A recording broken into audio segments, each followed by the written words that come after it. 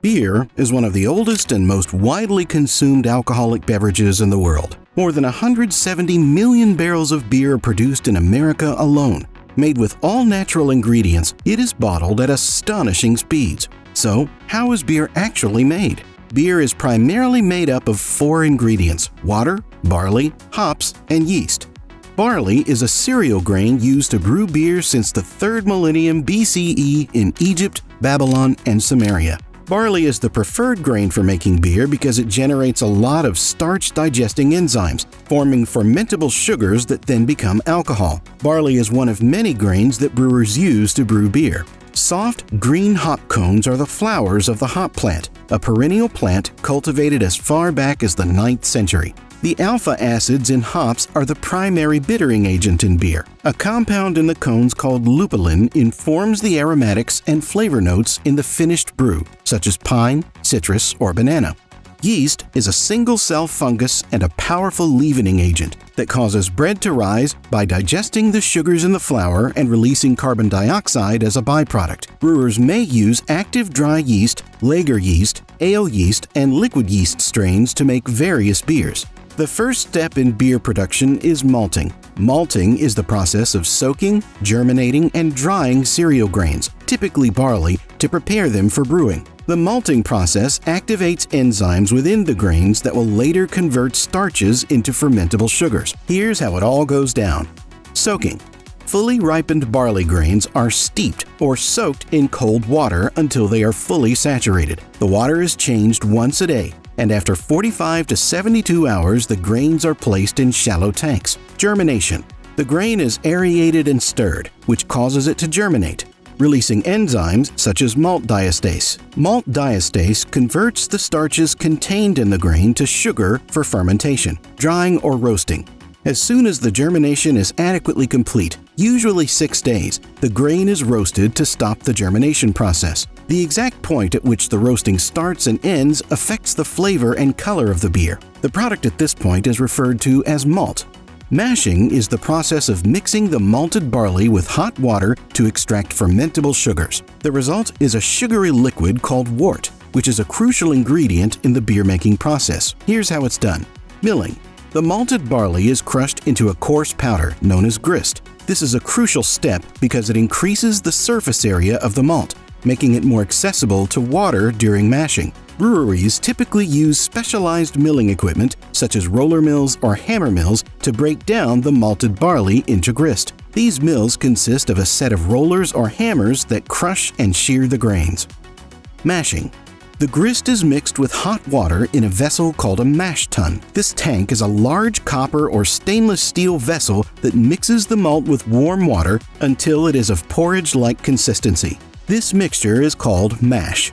The temperature of the mash is raised incrementally from 100 to 170 degrees Fahrenheit, 38 to 77 degrees Celsius, which activates the enzymes in the malt, converting the starches into sugars. This process typically involves multiple temperature rests to create a balanced profile of sugars. The liquid contained in the mash is transferred into another tank called a lauter tun. This is accomplished by drawing the liquid out through the bottom layer of mash solids, which acts as a filter. Hot water is added to the top of the mash tank to rinse the remaining liquid, now called wort, from the mash. The solid remains of the grain are dried and sold by the brewery as animal feed.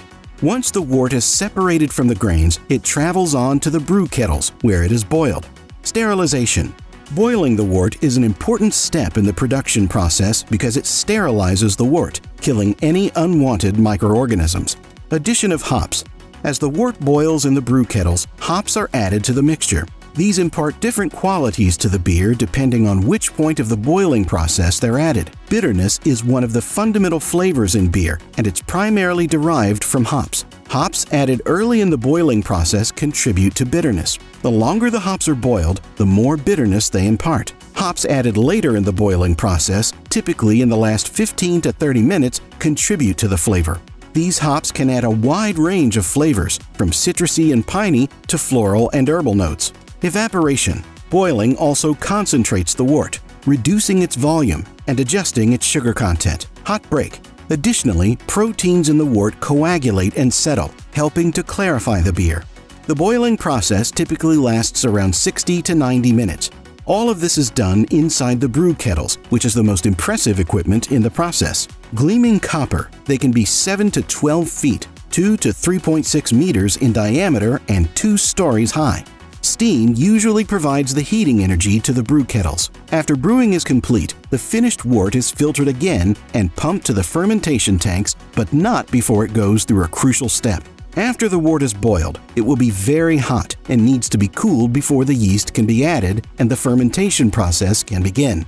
The clarified wort will pass through the heat exchanger to the fermentation tank. Depending on the beer style, the wort cools quickly to 7 to 35 degrees Celsius as it passes through the heat exchanger. The working principle of the heat exchanger is that cold water or glycol passes through the cold water side of the heat exchanger, and the wort enters from the hot water inlet on the other side, and then the cold water or glycol will take away the heat in the wort. Although cold water or glycol cooled the wort, they did not touch it.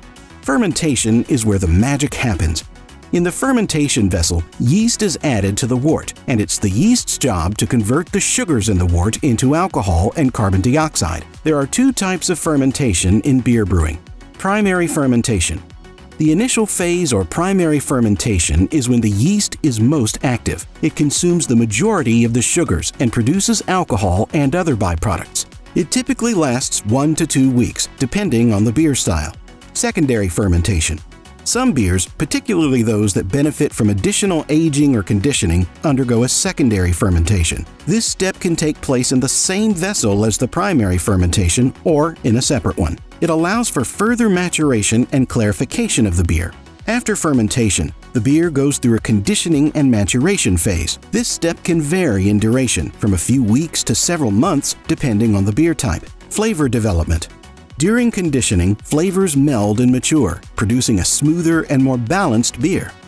Clarification. Conditioning also clarifies the beer as yeast and other solids settle to the bottom of the vessel. Carbonation.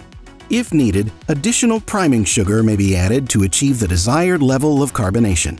After conditioning and maturation, the beer can be pasteurized to kill the remaining yeast and prevent further alcohol production. This is accomplished by heating the beer above 135 degrees Fahrenheit, 57 degrees Celsius. This process, named after Louis Pasteur, is widely known for preserving milk.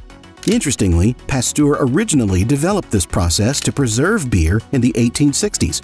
Pasteurization, however, is not used in the production of genuine draft beers. These beers are also known as ice beers, since they must be kept refrigerated to preserve their flavor and slow the remaining yeast activity. Many consider the draft beers best in aroma as well as taste.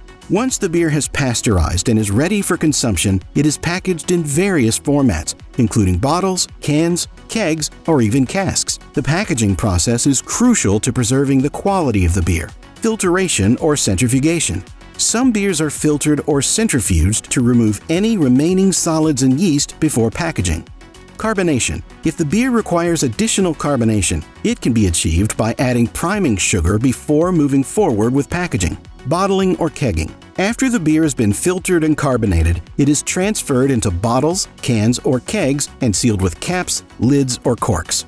Labeling and branding. Finally, labels and branding materials are applied to the containers.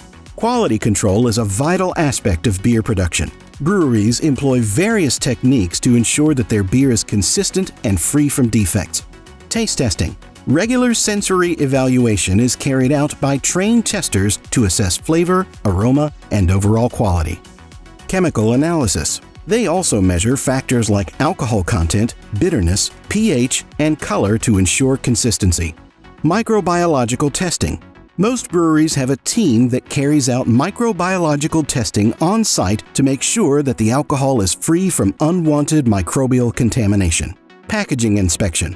Moreover, workers check for defects in packaging materials to maintain product integrity.